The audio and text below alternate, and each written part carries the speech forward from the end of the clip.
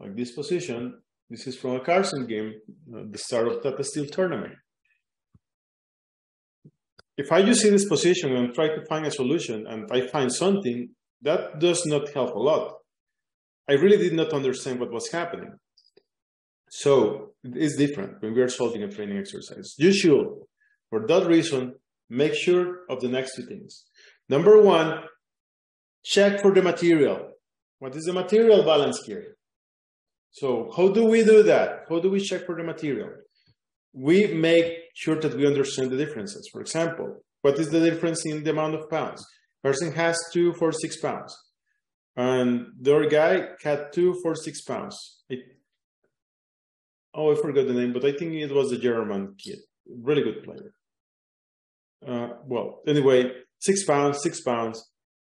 2 minor pieces. 2 minor pieces. That's equal. I don't even have to count. Oh, that is 3. No. Equal, equal. Equal, equal. 2 queens. 2 rooks. 4 rooks. Okay? That's it. Material is equal. If someone has an extra piece and the other guy has a rook, then I know, oh, he has an extra unit because 2 pieces versus a rook. Okay. Things like that are the kind of things that we have to look when we are looking for the material, when we are trying to understand the material balance. Okay, look for the differences. Make sure that you got it right. I'm seeing many people trying to solve problems, even masters, and they try to be really fast, especially if you have people around. So they go thing hits, and then, oh, this is the solution. Oh, you sacrifice the rook to try to win the queen, but you were already a piece down, or 2 pieces down, or rook down, I don't know. Or he was promoting, or he was giving you checkmate. Oh, didn't notice. The problem was wrong just because you tried to be fast, not because you tried to do it right. So always check for that. Also, when you are analyzing a position that you did not see ever before, try to understand what is happening there. Here, when we are training on tactics, definitely you do not need to go deep, okay? Do not try to understand every single feature. Just have a general understanding. Like here, what I will think, well, black has an extra pawn on the queen side, white on the king side. Both sides have their pieces in a nice position. It really caught my attention this night, being able to come here right now. And white, well, yeah, I have some weakness on the king side, so I should be careful, right? As black, but that's it. I will not try to really understand in super deep way what is happening. This is not an strategic exercise. It's a tactical one you want for the way that we are going to train for the most part. Okay. Next. Let's see, next. Oh, next. Sorry, I know next. Next is do a quick scan of the position. This quick scan for any tactics. Usually you will see the position, and if there is a fork, for example, let's say he is white to play here.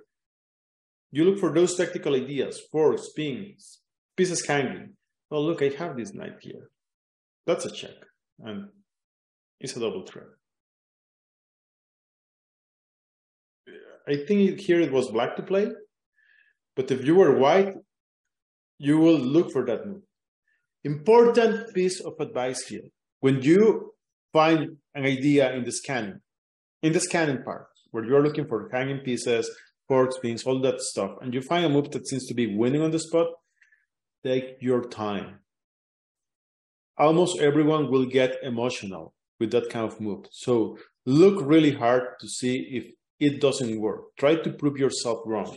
That is a great attitude to have in chess. Try to prove yourself wrong. Okay, no, it's not the same as not trusting yourself. It's just not trusting the position. So try to prove yourself wrong. Okay, I played rook e6. And you see it, I told you about this in my game yesterday. You see, sorry, 97. Let's say you're white and you see 97. And you're thinking about this move in your head. And then you see the move. And you look in that calculation if he has a counter. Like, I give check. I'm attacking the queen. He has no other threats right now that I can tell are that important. And it's a check. So he should take, right? So he takes. I take with the bishop. and I see this position in my head after 2 moves, and I just have to make sure, does he have something here? A double threat, a check, I don't know, background check, something. You do not see anything, then you can go ahead. Many times what happens, I am pretty sure all of you, because even to me happened, you see a nice idea, and you just make it. The hand make it. You are not even thinking, oh, this is a fork. And then it happens, and you realize, oh, I didn't see what was coming next, I lost. So when you do the quick scanning, it's really important to make sure that you are not being biased for your emotions, by your emotions, okay? Okay, so you do the quick scanning. Most of the time, nothing is gonna come from it. In the training.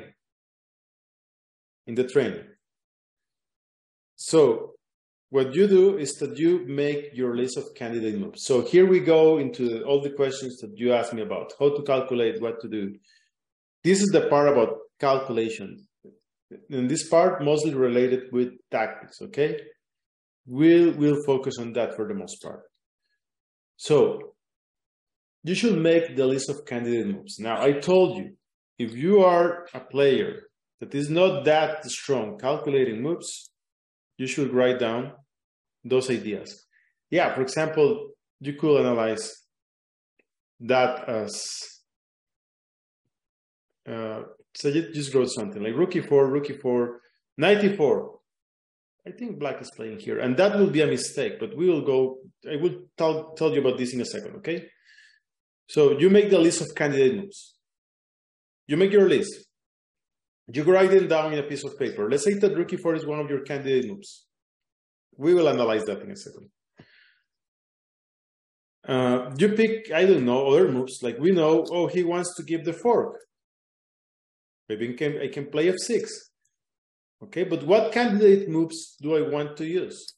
I am telling you, oh, let's make the list. Okay, yes, candidate moves, let's make the list. How do I make the list? What do I do? I forgot to put my phone in airplane mode. Let me just put this in airplane mode so it doesn't distract me while I'm working with you guys. What is this? Perfect. Here. Gone. Okay. So how do we make the list? Well, we'll look for forcing moves. Now, let's cap this little talk about forcing moves. Forcing moves are moves that do not give the other side the freedom to do whatever he wants to do. So this is an example. If black here plays check, white here plays check, I cannot do anything else. I cannot take on e4. I cannot move any other piece that is not related with dealing with this check. That is the most forcing move that you can find, a check, okay? After that, we always have to be careful. There are other forcing moves, like for example, I capture one of your pieces. But you can't. If that is what I do, give me a check.